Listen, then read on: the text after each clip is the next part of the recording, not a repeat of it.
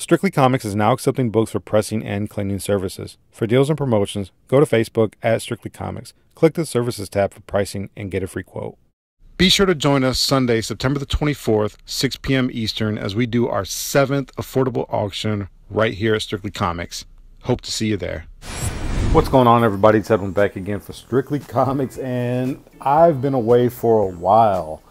I want to apologize about that, but we still recovering from Hurricane Harvey, and really the reason why I haven't done any videos in quite a while is because I just really haven't been able to get any books from my LCS. They got their books that were supposed to come out 3 weeks ago. They got those 2 weeks ago.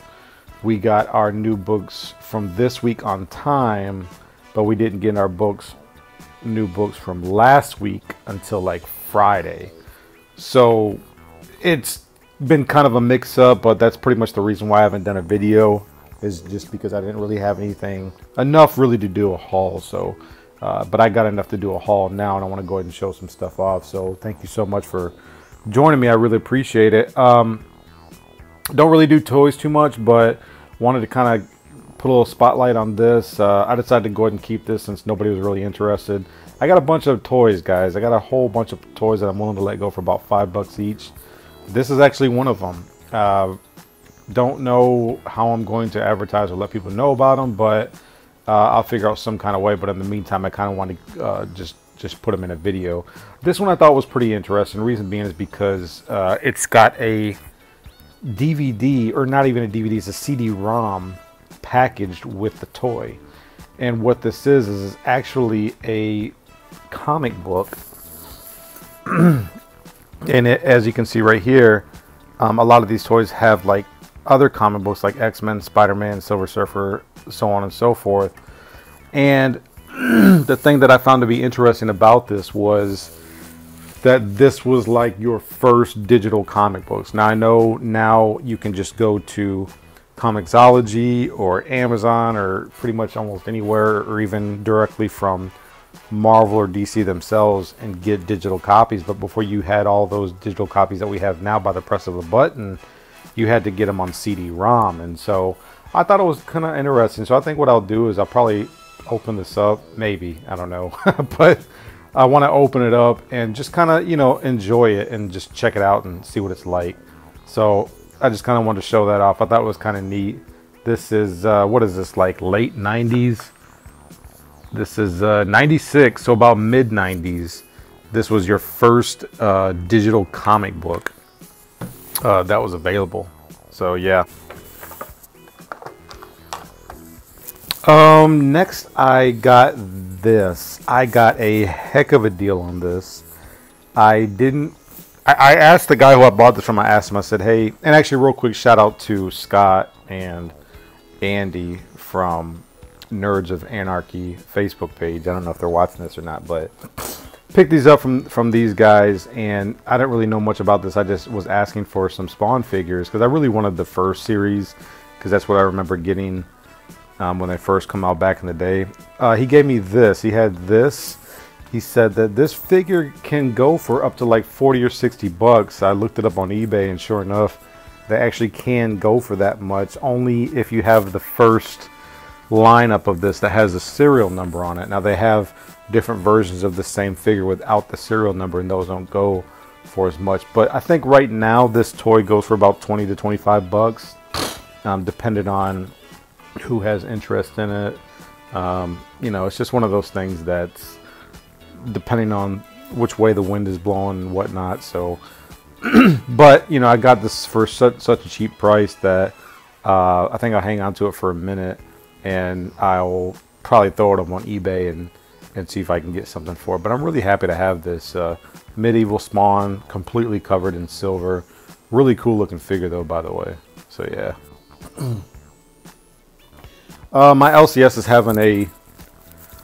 is having a pretty big sale all month long, and a lot of their back issues are anywhere from 50 cents to $1. So I decided to kind of go through and see what they had, and I found this. Nothing special. First appearance of Beavis and Butthead in comic books. I remember actually picking this book up off the rack back in the day, brand new when it came out.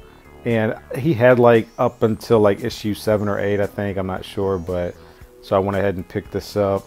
Yeah, I mean, I'm glad to have it. Beavis and Butthead was kind of a big deal when I was watching them way back in the early and mid 90s, so a little bit of nostalgia factor there. I also found this for $1, which was nice. I've been looking for this book for a while, and every time I come across Marvel Comics Presents, it's really tough to find. What this is this the first full appearance of Cyber. Now, I remember Cyber being quite a imposing force in X-Force and X-Factor, and I think some Wolverine books, but he's not like a major villain or anything, but it's still the first appearance of a villain that has actually showed some threats towards the X-Men, and especially Wolverine. So number 85 is he has like a cameo appearance, but this is his first full appearance. Marvel Comics Presents number 86. So really happy to pick this up. Plus, I really like Sam Keith's artwork, and so I'm just super happy to get this.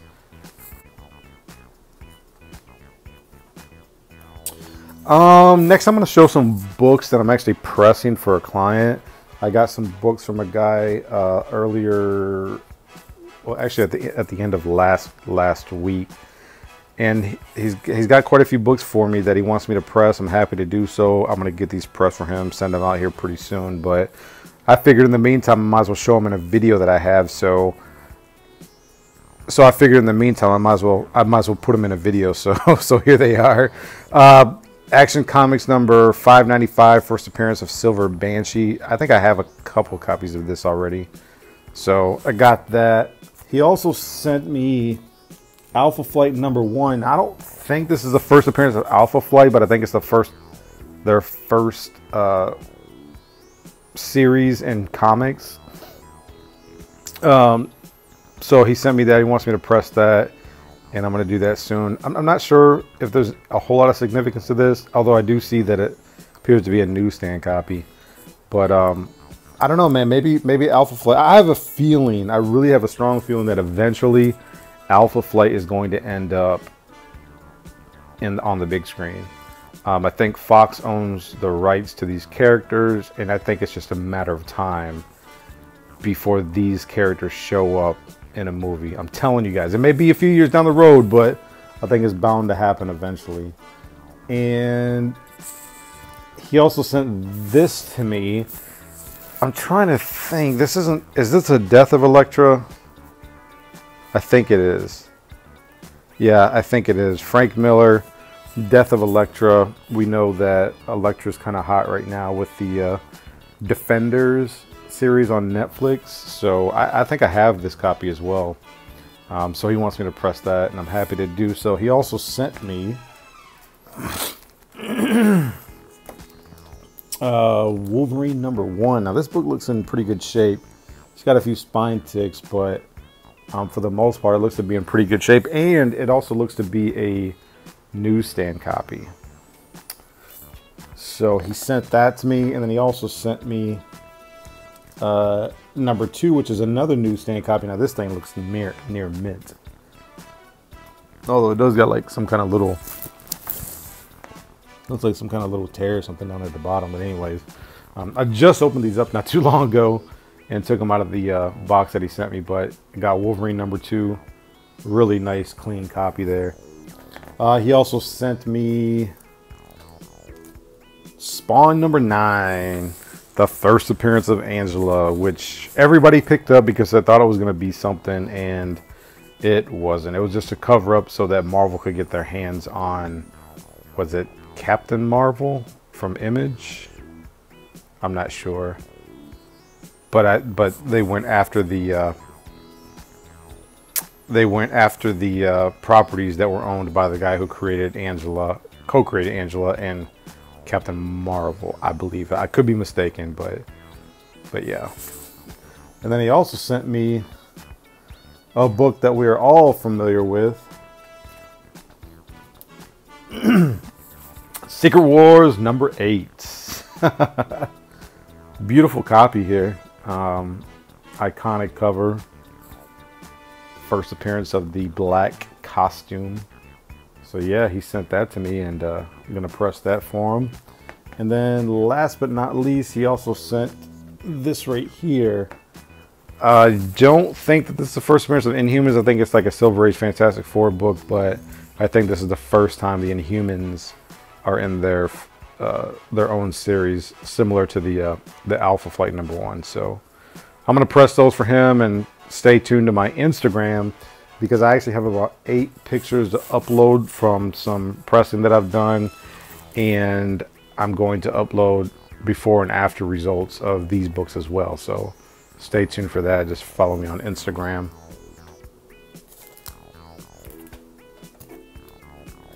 All right, so next I'm going to just show books that came out new Comic Book Day Wednesday over the past like 3 weeks. I only buy maybe 2 to maybe about, on average now I'm getting a little bit more because I'm working part-time at LCS. I'm probably picking up like 5 books a week, and 4 or 5 books a week. So I'm one of the very few people that subscribe to Spawn at my shop, and so I went ahead and got the black and white variant. I also picked up Superman Action Comics number 987. This is the lenticular cover. This is, I guess, the beginning of Oz, and I'm really looking forward to reading this because I actually am reading Action Comics now.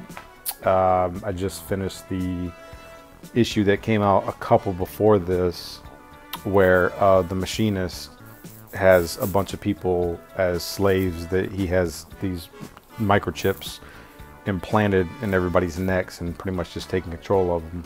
And the last one that I read, he took control over Lex Luthor and was causing Lex Luthor to fight Superman, and then that was the end of that issue. So I have to figure out what happens before this one, before I read this specific issue. So, but I picked that up, and then I also went ahead and grabbed, I'm not even a Harley Quinn fan, but I love Jim Lee's artwork, plus it's a 25th anniversary special of Harley Quinn. I probably will never read this. I just like the cover. So that's pretty much the reason why I picked this up. And then I grabbed, which appears to be Image Comics version of Harley Quinn from what I've heard.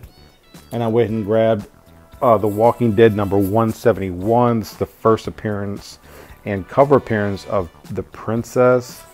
I know a lot of people are going crazy by that pink and blue signature of those variant covers at the bottom right. We only have the blue ones, and those are not as valuable.